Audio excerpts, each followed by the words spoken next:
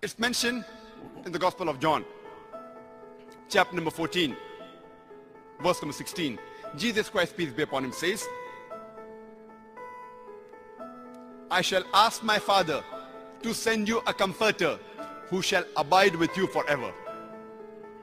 Jesus, peace be upon him, repeats the message in the Gospel of John, chapter number 15, verse number 26, where he says, and when the comforter will come, who I will ask my Father to send, he will testify me. It's further mentioned in the Gospel of John, chapter number 16, verse number 7. Jesus Christ, peace be upon him, says, it is expedient for you that I go away. For if I go not away, the comforter shall not come. For if I depart, shall I send him.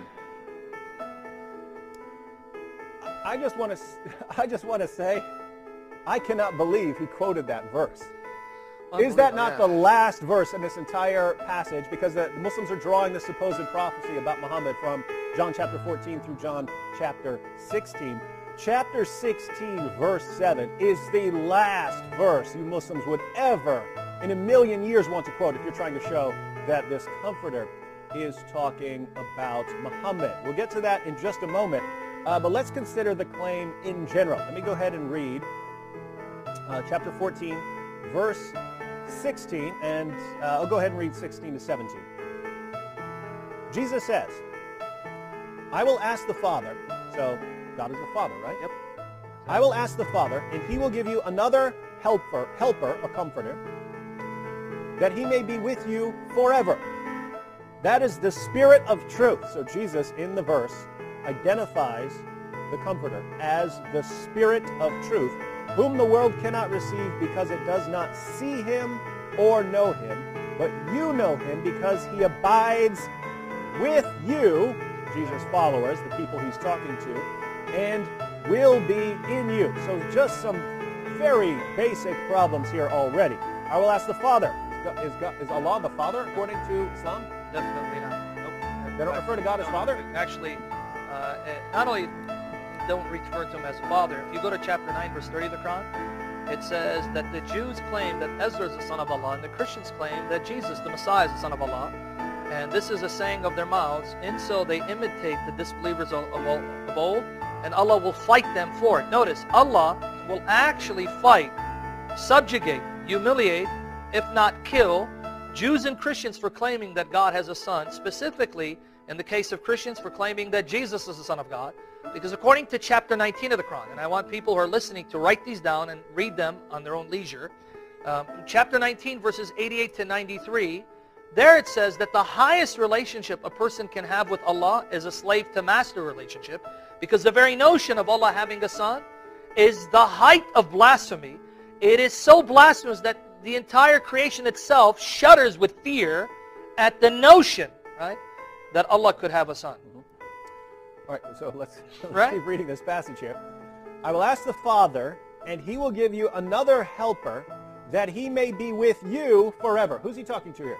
He's talking to the disciples. Okay, so he will be with you forever. So if this is talking about Muhammad, Muhammad was with Jesus' disciples forever, right? Well, but they'll tell you, no, it means his teachings. What, is that what it says? No, it says he himself will abide with you. And keep in mind, he's actually trying to comfort them, right? That's why we're talking about the comforter here. They're sad because they hear Jesus is leaving. Don't worry. God's going to give you another one. He's going to comfort you, and he's going to be with you forever. That's exactly what it says in verse 18. He says, I will not leave you as orphans, but I will come to you. He says it right there. Yeah. So don't worry about it. You won't be orphaned. The Spirit will come, and the Spirit will then mediate my presence to you, and I'll be with you through the Spirit. Exactly. All right. That is the Spirit of truth. Is Muhammad the Spirit of truth? If you're asking Zechariah, of course. Muhammad is the Spirit of truth. Yes. So, interestingly, that's a title of Angel Gabriel in Islamic theology. Okay, so Muhammad is the Angel Gabriel. Exactly, according to Muhammad. According to Zakir Naik. So Zakir Naik, keep in mind, has just proven that Muhammad is the Angel Gabriel. All right? Yeah. That is the Spirit of truth, whom the world cannot receive because it does not see him or know him. So the world did not see Muhammad. Well, they couldn't because he's the Angel Gabriel, right? And exactly. there's obviously some kind of spirit. So the world did not see Muhammad because he is the Angel Gabriel. But you know him because he abides with you and will be in you. Again, who's he talking to here? He's talking to the disciples. So what does he say there? That the Spirit is already with them and will be in all of them. So at the same Muhammad, time. who is the angel Gabriel, is already with Jesus' followers and is going to be in Indwell them. For what And purpose? so they can To be empower comforted. them. So Yes. they can be comforted by them. And empower them for mission. So basically what we're getting at is, according to Zechariah, not only is Muhammad the angel Gabriel, but Muhammad actually has the essential attributes of deity. He's divine. Why do I say that? Because again, David, maybe you can help me understand this. In order for this entity to indwell a group of individuals at the same time and be with them wherever they go, in order to comfort them and empower them to accomplish the mission that Christ has entrusted to them, what kind of attributes must this entity have to be in all of these individuals at the same time, wherever they go, to empower and comfort them, guaranteeing the success of their mission? So Muhammad's not just the angel Gabriel, he's God. Because that He has God's presupposes attributes, right? that he's omniscient, He's Allah. omnipresent, and omnipotent. So Zakir Naik has just proven that Muhammad is Allah in this passage, right? If Muhammad is the one who's going to fulfill this passage. Exactly, because he has to be omnipresent, omniscient, omnipotent, to indwell all of them at the same time, to empower them and comfort them and be with them wherever they go. Therefore, the conclusion is that Muhammad is angel Gabriel and angel Gabriel is God. That's a conclusion. And that's what we have so far. Any more points we want to, I mean, there's a ton of stuff in this Oh yeah, passage. there's a lot more. In fact, because Before we get to the yeah, it's fun. to the most devastating one, where we go ahead and grant, Yeah. for argument's sake, what Zakir Naik is saying. Anything else we want to point out about various ways that Muslims should not be applying this to? Oh, to definitely. Muhammad? The one way, well, again, this is going to be the whammy. But real quickly, let me just explain for those Christians who want to know, real quickly, because we're going to show you the whammy, where Zakir Naik's argument not only leads to the conclusion that Muhammad is the angel Gabriel, who's God, but that the Father and the Son together happen to be Allah, the God of Muhammad. Greater God. Yeah, before I get to that, I just want to make sure what Jesus meant that he had to go away for the Spirit to come. Because many Christians do stumble on that point. Jesus already told us in John 14:17, the Comforter was there with the disciples. The difference is that Jesus has to go for the Comforter, the Spirit, to indwell them. As long as he was on earth, the Comforter was present with them in the person of Christ. But Christ had to go in order for the Spirit to now indwell them and empower them the way he did when Christ was on earth. In fact, this is clearly stated in the same Gospel of John, John 1, 32 to 33, John chapter 1, verses 32 to 33, and John 7, 38 to 39. John 7, 38 to 39 basically confirm that at Jesus' baptism, the Spirit came down upon Christ in the form of a dove and remained on him, and would remain on him until he was glorified. And until that moment, the Spirit would not be given to anyone else. John clearly says that in John 7:39. The Spirit would be given later, but would not be given up to that time until Christ was glorified. So that's what Jesus means. The Spirit is with you. The Comforter is with you. He's present with you in the person of Christ. But Christ must be glorified, must go away for the Spirit to now indwell them. So he wasn't denying that the Comforter was there. He was simply saying, he will not indwell you until I finish my work that the Father sent me to do. So that's his meaning. I just want to make sure, lest Christians stumble when a Muslim raises that objection. Well, the Holy Spirit was already present, but the Comforter wasn't. That's not what Jesus said. The Comforter, who is the Holy Spirit, was present. But Jesus' point is he has to go for the Comforter to indwell them. So now that we got that point out of the way. The Spirit is going to come in a special way that he was Precisely. not present before. And don't we see the Holy Exactly. Spirit descending in a very special and unique way after this happens? Exactly, especially in the after book his of Acts, glorification. right? Yep, exactly. Yeah. So in other words, if you just keep reading, this is the book of John. If you just keep reading the very next book, the book of Acts, it says what happened after all of this. Holy Spirit comes down on Jesus' followers and empowers them, does all kinds of things.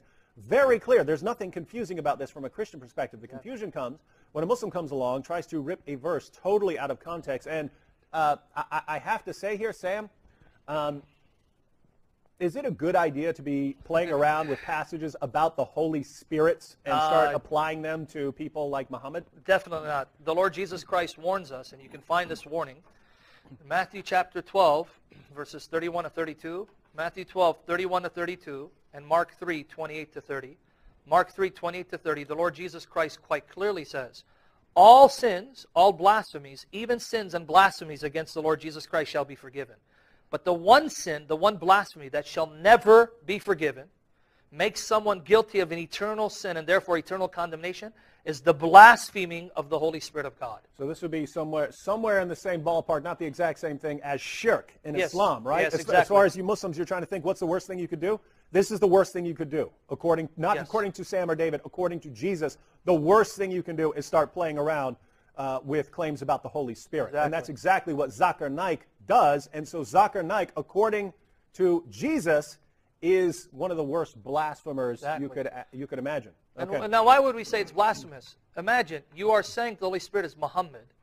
And again, not to be unnecessarily offensive, Muhammad's life is anything but a beacon of moral virtue. To say that that one is the Holy Spirit is a great insult, attack, assault, blasphemy against the pure, Holy Spirit of the living God. And in Surah 5, Christians are condemned for saying Allah is Jesus. Jesus, yeah. Son of Mary, right? Yeah. And here Muslims are saying the Holy Spirit is Muhammad. Yeah. What, you Yeah. guys have some issues. But let's go ahead and get to the ultimate destruction. Oh my goodness. Oh. Muslims want to claim this. You want to claim this is Muhammad, that the Comforter is Muhammad. We say, we'll go ahead and give you that for argument's sake because you just proved that Muhammad is a false prophet, right? Yes. So, and this is why we pointed out a moment ago, the verse that I can't believe Zakir Naik even read. You Muslims should avoid this verse in this passage. But let's read it again. This is John chapter 16, same passage. John chapter 16, verse 7. Jesus talking. But I tell you the truth. It is to your advantage that I go away. For if I do not go away, the Helper will not come to you. But if I go, I will send him to you. Exactly. Zakir Naik quoted that. He quoted it well. That's right. He quoted Jesus saying, I'm going away, and I'm the one who's going to send the Holy Spirit, the Comforter, the Spirit of Truth, whom Zakir Naik is claiming is Yes, Muhammad. definitely. So, according to Islam, Sam, who sends Muhammad? Okay. In Islam, we are told, and you can show this from the Quran, Allah sent Muhammad in the name of Allah and the authority of Allah to glorify Allah. Allah sent Muhammad in Allah's name, in the name of Allah, with Allah's authority to glorify Allah. You just read a passage that says that the Lord Jesus Christ sends the Comforter. Not only that, if you go to John 14:26, this is what, same promise. John 14:26, it says, but the Helper or Comforter, the Holy Spirit. See here, John 14:26, he's clearly said to be the Holy Spirit. But be that as it may, for argument's sake, let's say it's Muhammad. God forbid such blasphemy. Whom the Father will send in my name. So now notice, it's the Father and the Son together that send the Comforter in the name of the Lord Jesus Christ. And then John 15:26, but when the Helper comes, this is John 15:26, when the Helper, Counselor comes, whom I will send you from the Father, the Spirit of truth, who proceeds from the Father, he'll bear witness about me. So now notice, Father and Son together send the Comforter from the presence of the Father himself who's in heaven. From the presence of the Father himself in heaven, in the name of the Lord Jesus Christ, to glorify Jesus Christ. Now, how do I know glorify Christ? Because John 16:14, he says, he will glorify me. Okay? So notice, the Comforter sent by the Father and the Son in the name of Jesus to glorify Jesus. But wait, Muhammad is the Comforter. But Muhammad was sent by Allah in the name of Allah to glorify Allah. Okay, so now let's connect the dots. Comforter is Muhammad. Father and Son send the Comforter. Allah sends Muhammad. Conclusion is, Father and Son are Allah, the God of Muhammad. And there's no way around this, right? You can't, because You can't. So keep in mind, right? You have Muhammad, right? You Muslims believe, here's Muhammad, he's sent by Allah, right? So here's Allah, Allah's in heaven, he sends Muhammad. You Muhammad, go preach. So there's Allah and there's Muhammad. But wait a minute, according to the Gospel of John, you have the Comforter who's sent by Father and Son. Father and Son send the Comforter. Now, no problem so far, but now you Muslims, instead of saying, oh, that's just corruption, that's nonsense, you want to say Muhammad is the Comforter. Well, if Muhammad is the Comforter, Muhammad is sent by Allah, Comforter is sent by Allah, by the Father and Son, then Father and Son, according to Zakir Naik, that's right, is the God of Muhammad. Allah, yeah. is the God of Muhammad. And that actually, you know what also proves? It proves the Quran has been corrupted. Why? Because in the Quran it says Allah is a father to no one and Jesus is not the son. However, if Muhammad is the comforter, the last thing he would deny is that the Father and Son are God. No way the historical Muhammad could have said Allah is not the Father and Jesus is not his son if he's the comforter. Because the comforter surely knows it's the Father and Son who sent him. So Zakir Naik has proved that after Muhammad died, Muslims came and corrupted the Quran to omit every single reference to Allah being the Father and Son. Shame on you Muslims for perverting the message of the Quran.